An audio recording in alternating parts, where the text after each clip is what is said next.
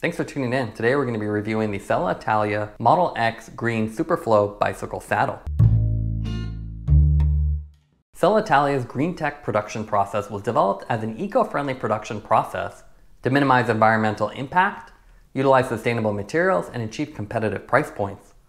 The Model X Green Superflow saddle that we have here today is the first bike saddle to emerge from that process and is constructed from 100% sustainable materials, which is a pretty impressive feat. In terms of packaging, it's pretty simple. You just have a cardboard backing, basic specs printed on there with this nice white dot pattern, and the saddle actually attached on here. We already took off the zip tie that would secure it on here. We'll go ahead and pull this off and go over the specs. So retail price on this is $55.99, so very affordable, and that's pretty impressive for the 100% sustainable design. There's no glue or other non-sustainable materials used here. It has a short nose profile, so you can see it's 145 by 245. This is an L3, according to Selle Italia's ID match system. It's the only one currently available. Has a Superflow cutout, so nice pressure relief channel in the middle, and FEC alloy rail, which is a carbon iron steel alloy for nice durability and competitive pricing.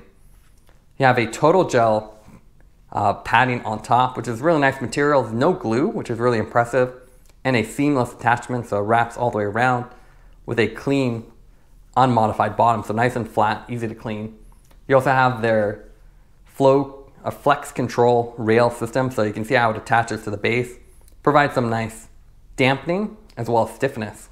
In terms of what comes with the saddle, obviously you get the saddle, you get a little instruction card, and that's about it. Now let's take a look at the Model X weight. So the saddle comes in at 310 or 312 actually, so a little bit lighter than the 315 that's claimed. It's a little bit on the heavier side in terms of racing saddles, but still pretty impressive considering the low price point. Visually, the Model X looks like a much more expensive saddle than the retail price would suggest. You get the aggressive short nose profile and the instantly recognizable Selle Italia styling. So you can see how it sort of curves off on the edges, and even in this L3, which is the wide version, still looks quite compact. You can see it has only the L3 option currently. I'm sure they're going to offer more in the future, but with this one, it's designed to be a little bit wider and allow for a little bit more rotation. You can see it is a matte black finish, or semi-gloss almost, on the base, and then you have the charcoal color total gel padding. So nice gel padding, not too thick, but still soft. Will dampen out some of the vibrations. And you can see one piece essentially wraps all the way around and has these perforations on there, as well as Selle Italia printed here. You have a little branding on the front as well, and then green tech, and then Model X printed down the center. Pretty sleek looking overall too. I like the two-piece design where you have the gel and kind of cut out with the pressure relief channel down the middle. And with the total gel style, you have this seamless interface between the gel and the base, so you can see it doesn't wrap around like a traditional saddle would. You have a nice flush flat bottom and integrates right in the top, so really easy to clean. Just wipe it down and then you're done. Selle Italia describes this as a waved form, so you can see it slightly curves up at the back, fairly flat in the middle, extra padding on the front, and then it contours on the sides.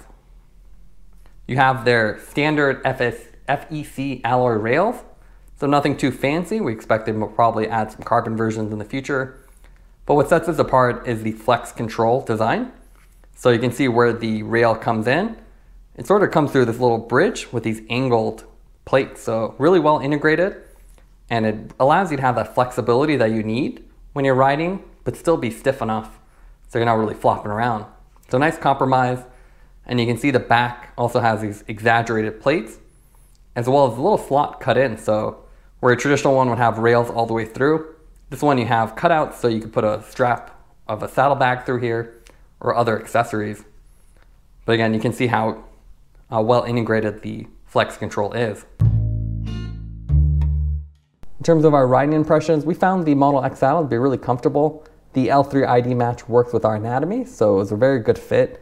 It's a nice wide base with a little bit of a incline near the rear, so it keeps you nice and stable. The total gel padding is also non-slip and quite comfortable, so it helps dampen out some of the harshness of the road. And even though it's priced like an entry-level saddle, it's actually quite high performance. It reminds us a lot of the Selle Italia flight saddles that we've reviewed before, but for the quarter of the price. So definitely a great saddle that you can use in long weekend rides, commuting, or even multi-hour rides, as it's quite versatile. Now let's compare the Model X saddle with some other saddles on the market. Here we have the Selle Italia Flight.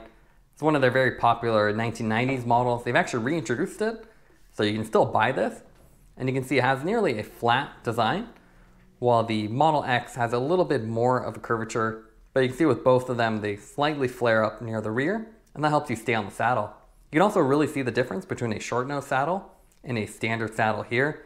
You can see how the nose is really just chopped off. So the original Flight was a normal length, and you can see a lot more extension on the front. With the short nose, you have a little more flexibility on the saddle, and it's a really nice modern feature you see with a lot of saddles. And you can see the big difference with the railing as well. So this is a standard rail design. They usually connect into the base of the saddle, while with the Model X, you have this more integrated approach with the flex control.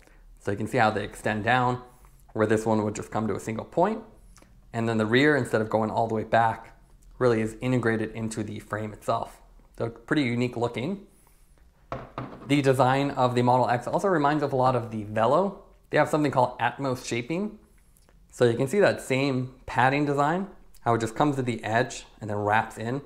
So you don't have a seam on the bottom, as you would see here, where it would collect a lot of dirt. So kind of a similar approach as the Velo. The Velo is also an affordable one. This is the Senso, but you can see the Model X, more sustainable and actually cheaper as well. Again, the flex control is a unique design. Typically you have a bridge with some sort of internal structure, but here it's much more exaggerated. And then the center cutout, the Superflow, gives you that extra pressure relief as well. Now let's go over the pros and cons for the Model X saddle. What we like about it is that it's sustainable construction. The green tech production process is really innovative and great to see within the cycling community. It's also very easy to clean thanks to the seamless interface between the gel padding and the saddle base. So there's nowhere for dirt to hide. You just wipe it down and it looks brand new again. It's also quite comfortable and stable for long rides with that wave-like profile. Some of the cons for the saddle is the fact there are some visible molding lines at the edges. You have to look quite closely to see them, but they are there. Also, sizing is limited to the L3 ID match currently, but we do imagine Selle Italia will offer more sizing options in the future. Taking everything into account, we give the saddle a 9.4 out of 10. It's a great sustainable and affordable saddle that offers great high performance. Thanks for watching this review. Don't forget to like and subscribe. You can see more content from us on our website at thesweetcyclist.com, as well as follow us on Instagram at thesweetcyclist. This is The Sweet Cyclist reminding you to enjoy the ride.